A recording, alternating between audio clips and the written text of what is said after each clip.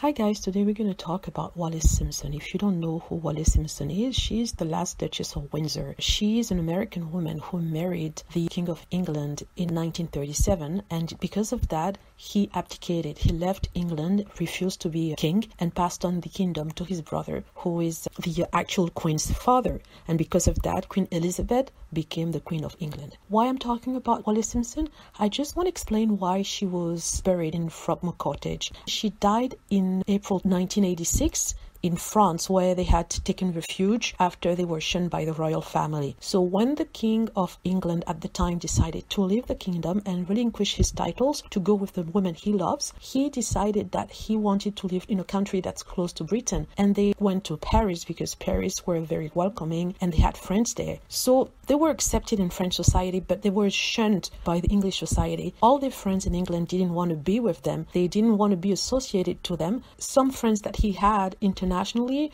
especially in France, welcomed them. So they lived there until the death. When Edward VIII died, he was buried in England in the family's royal burial ground, whereas Wallis Simpson was buried in Frogmore Cottage.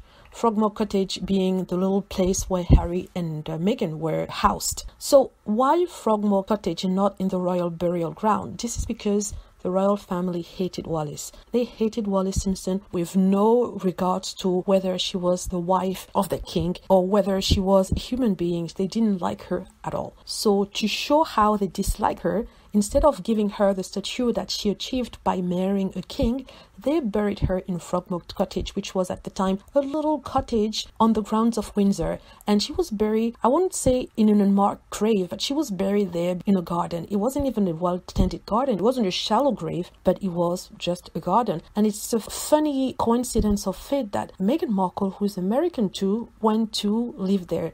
And I think that maybe they didn't ask for that cottage. They were given that as a snub by the royal family to tell her that, listen, this is where the last American who married our king was buried with no regards whatsoever. This is where you belong. That's my interpretation of that. But I think that it's very funny that coincidentally they went to live in Frogmore, where Wallis Simpson, who was accused of breaking the royal family, is buried. I think it was a snub to Meghan Markle and maybe an insult in a way. So it's sad. It's a very sad story that because somehow you want to marry the person you love, you're rejected by your entire family, your entire kingdom. This is something that we wouldn't think will happen in this day and age where everyone can marry anyone. So we're no longer at the times of arranged marriages, at least in Western countries. But when you see what's happening, Meghan Markle and Prince Harry, you just wonder, people are so against Meghan Markle as if Harry was their son. So even if your son is married to someone you don't like, that doesn't give you the right to prevent him from being happy. So I kind of digressed